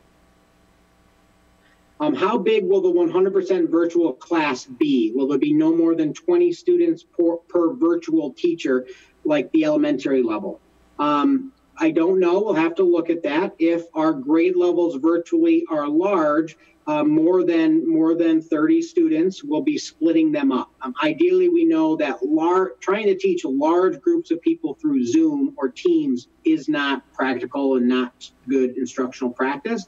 So depending on how many students are virtual and how many teachers we need, it may be that they are not meeting every single day, but doing synchronous some days and asynchronous the other. Or it's possible that the virtual teacher might meet with half of the class in the morning and the other half in the afternoon, because we're looking at about 2 to 3 hours of work in the virtual world, 2 to 3 hours of online learning. So that's a great question that we're still building. Will LOTE be taught at Bay Trail this year? I just feel like picking on Mr. Buddington. These are all yours, Mr. Buddington. Can you talk a little bit about LOTE at Bay Trail? Yeah, so LOTE will be taught in 7th and 8th grade. It is a credit-bearing class for students, so it will be our 5th core for 7th and 8th grade. However, because of that, we're not able to run our World of Language classes in 6th grade. The 6th grade World of Language class is not a state-required class, and by having the LOTE teachers aligned with the core teachers teaching 7th and 8th grade, they're not available for the specials periods in 6th grade when typically World of Language would be. So LOTE classes will still be scheduled for 7th and 8th grade. They will meet as a regular core class. They'll meet, if you're Group A, they'll meet both days, Monday and Tuesday. If you're Group B, they'll meet both Thursday and Friday, and then they'll have asynchronous lessons the opposite time. Thank you. But one of the questions that came up is really good, and I apologize, but it's too late now, is if we could have each introduced ourselves and the role in your school, because it's an incoming kindergarten family. I apologize we didn't do that, but in the interest of time, we just tried to answer the questions as they came through. But so welcome to any incoming brand new families of kindergartners who have never been in the Penfield School District. Please reach out to your building principal if you have any questions around kindergartners coming in. And obviously, we welcome you here to the district. Thank you very, very much. Will the 100% virtual students have class meetings, group contact with other students in their virtual classroom? Absolutely. As I talk through and we talk about synchronous instruction, yes, it will be a class, but it would be online. So they'll definitely have interaction with other students. They'll be able to use the classroom chat and Teams to talk with other students and build those great classroom relationships. They'll just be doing it in a virtual world. Most of our students and children know how to do that. If they play Minecraft, they're probably living in a virtual world already and having a great time with it. And I think that they will still build great connections, even though they'll be virtual. What if I only have one computer, but 2 children on remote days? If you are unable, like we ask you to fill out the survey, if you need one, please put it in. But we're encouraging you that if you can make it to mid-October, we appreciate it because we want to make sure that we can give them to everybody. Dr. Maloney mentioned earlier that the plan is for grade 8 to 12 to be given a computer for rollout in September. That is our plan still, but it's going to also depend on how many requests we get for computers across K through 7. So we're working on a plan. Our Director of Technology, Jason D. Lorenz, is incredible, has multiple plans in the hopper to make sure that we can support all families in a number of ways with technology. Will teachers be able to move about the room and help students when there are questions?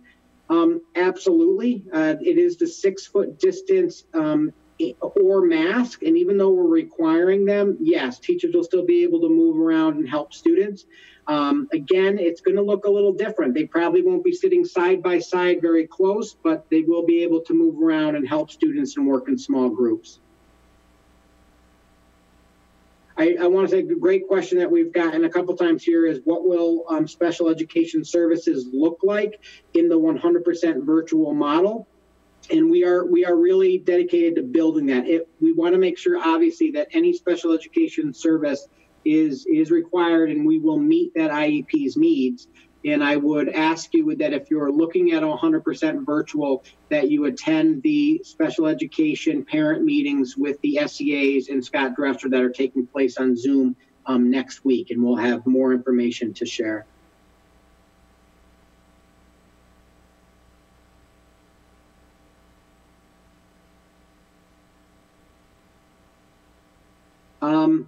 A question, and I think it's even though we talked about it, I'm going to bring it up again, which is why are students being forced to wear masks when they're sitting at desks placed 6 feet apart? Emotional stress and daily struggle is going to be difficult on students. I want to answer this question because we talk a lot in this district about resiliency. It's one of the core beliefs under social emotional learning. And this is an opportunity for us to really think and take a step back around the resiliency that our students are going to learn in this world. COVID's a reality. We can't change that. We don't want to do hybrid or virtual. We want to be in school full time. We know we can't based on all that guidance in the rules and regulations that we are forced to follow. But at the end of the day, and maybe it's my curse, I will always find a silver lining. And the silver lining in this is that if we can partner together as a community, parents, and schools to really focus on the resiliency that our students will learn through this process. Will it be difficult? Will it be some uncomfortable conversations? Absolutely. Is it going to be perfect and seamless? It won't. It's going to be a little messy as we try to build this and continue to go. But we are committed. We know our families and students are committed. And truly, my hope is that 10 years from now, our students look back and realize that they got through a year of COVID in their school and were successful. They'll be able to conquer any college course that's thrown at them or any difficult work situation because they made it through this. And I say that as a superintendent, but also as a parent of 3 boys, 2 of them school age. Lots of conversations in our house about the resiliency and trying to find the silver linings. This is a mindset conversation. We don't like this. We don't want to do this, but we know we have to. And can we find a way to work together to be positive with it? I think I did mention, but just to make sure, is there going to be before and after school assistance, the YMCA program? The YMCA programs are going to run, and before and after, they have an approved plan that meets the social distancing and masking requirements. And so we're able to offer that to our families. I don't know if the question is asking about financial assistance. I know that's come up. That would be through the YMCA. The school district doesn't have a program, but that would be a YMCA conversation. If a child received speech therapy in school last year without an IEP, will that still be available this year only for hybrid or remote? So there are some speech acquisition programs we do that are not IEP related We are working through that. We are, planning to still offer speech, obviously, to our students in IEPs, absolutely. And this district goes far above and beyond. We have incredible speech language pathologists here, and that's something that we're trying and working to make sure that those are in those schedules.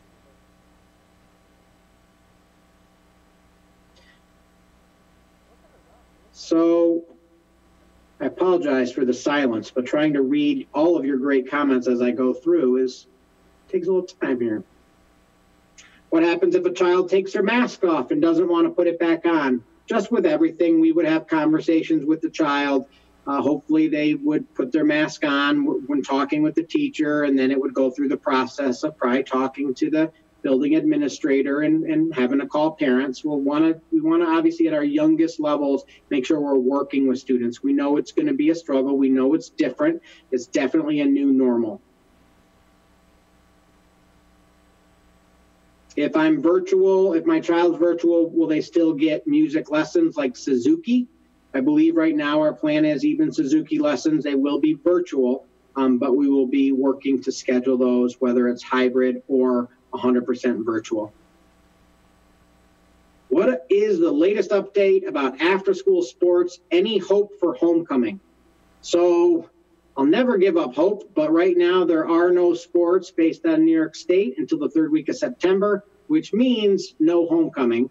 And so as soon as anything changes, if sports open up, we will communicate that. But I think, to be fair, I don't see how we put 2,000 people in the stands in the end of September for homecoming. So I am sure that Dr. Maloney and the incredible team at the high school will still find a way to celebrate somehow.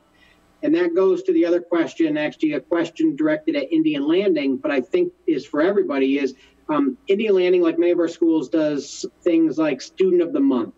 Will we still find ways to celebrate Student of the Month? We won't be able to do large scale assemblies, but will we still celebrate student success? And I'll answer for the principals, yes. We'll find a way to still encourage and engage and celebrate the wonderful students here in Penfield, even though it might look different than it did last year in a big gathering.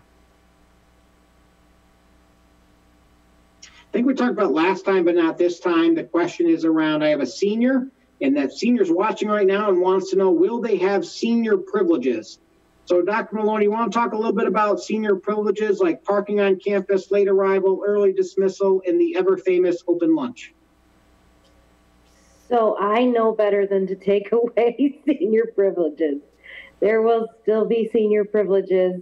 There will still be early dismissal, late arrival, parking on campus, and open lunch. Thank you. And I know some questions came up around open lunch because it does mean students are leaving campus and interacting with others and coming back. We've had a number of conversations about that, as well as with health officials. And ultimately, parents are still going to be able to come and pick up their child to bring them to an appointment and then return them back to school. I cannot eliminate all risk. And the fact is, when students leave school, we don't have control on the interactions they're having in the community or with other people. So while open lunch absolutely does allow for that, we'll also be working with the Department of Health for all contact tracing. Dr. Maloney?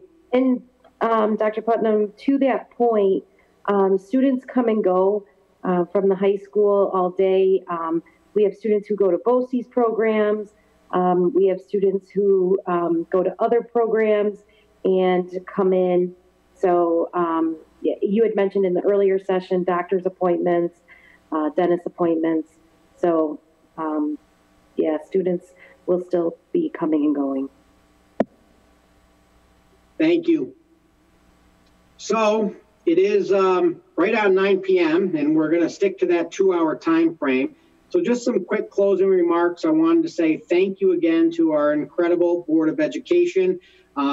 They are fully volunteer, so they spend a lot of time, and it is a full volunteer job, which actually, thanks to COVID, has really become a second full-time job for all of you. So thank you very much for your commitment to the district and supporting the work and listening to families and parents and staff. I want to say thank you to our administration, but also a thank you to the people who aren't here. We invited everybody, but we knew that not everybody would be able to come because we have to schedule these in a way that would work best for families. So thank you for being here tonight. Thank you for watching. And just also a great thank you and gratitude to the just under 1,000 staff members from every role, regardless of your title. You truly, the work you're doing to make sure that we can open safe and supportive for our students is just critical work. And I can't thank you enough, both as a superintendent and as a father of boys that attend this district. And finally, in the closing remarks, is we do have one more upcoming community meeting officially right now. That's Thursday, August 20th, next week from 4 to 6 p.m. That one, we will not follow this format. We won't be answering the same questions. We'll be answering new questions that are less focused around hybrid and virtual and maybe do a little bit more open back and forth with questions in the community. So we want to make sure we had a couple already scheduled to maybe help parents with the selection of hybrid and virtual, and hopefully that this has been helpful for you. If you have other questions or concerns, don't hesitate to email out specifically your building principal. If it's a building question, you can email my office as well, and we'll work to make sure we have answers. The other last piece is that we are updating our FAQ document. It's a little delayed due to a technical issue. It will be updated early next week with all of the questions that we presented here and any more that have come in. So thank you very much. I appreciate your time, and we will sign off from Penfield. Thank you.